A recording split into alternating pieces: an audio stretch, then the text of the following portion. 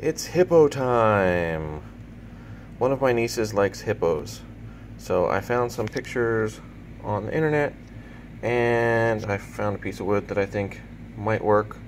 And I drew a rough sketch of how I think it's going to fit. And I think we're going to try and make a hippo. So hopefully it will work out. We shall see.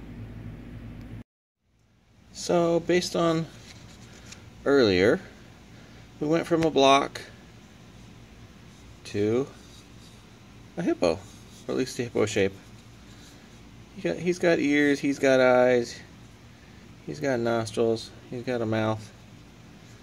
So what I'm thinking is that if we put spots in the back, we might be able to make something similar to that.